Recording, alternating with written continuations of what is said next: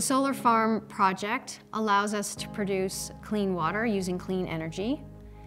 And in doing this, we are reducing our fossil fuel reliance, at the same time of providing jobs, education and research, as well as furthering other partnerships that we have.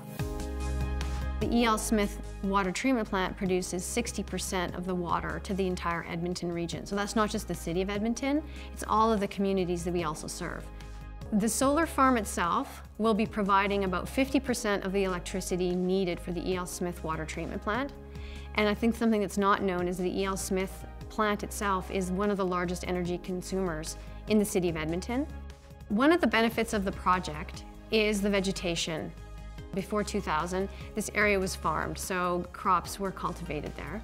Part of the project is to introduce more endemic species. So we are planting trees and shrubs that will increase the overall tree canopy and help with wildlife connectivity. And under the solar panels themselves, we're planting vegetation that's endemic to the area and flowering vegetation that have been chosen specifically because they attract pollinators like bees and wasps. We worked very hard to establish some new relationships with community members through our public engagement, and then with post-secondary research institutions like the U of A. The projects that we are working on will benefit science, they'll also benefit the community. People want to understand, they want to know how something works.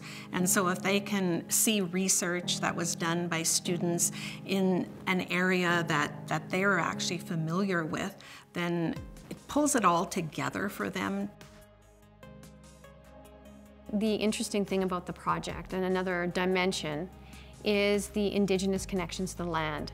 So part of the work involved some archaeological investigations, and what we found is evidence of occupation from as old as 9,000 years ago to as young as 500 years ago. This area was also formerly Enoch Cree Nation reserve land, which was taken from them in 1908. As such, we also been working very closely with Enoch Cree Nation and have established a memorandum of understanding. I'm from Muskegsick, which is also known as Enoch Cree Nation.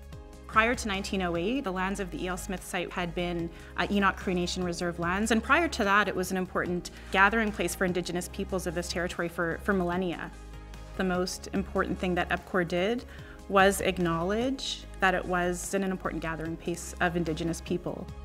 Having that recognition was in itself an act of reconciliation, and it opened up a conversation where, we were able to explore what could reclaiming our connection to that land look like, and how can we meaningfully acknowledge that that site had meaning to Indigenous people. And one of the ideas that we brought forward was reclaiming it by way of naming it with an Indigenous place name.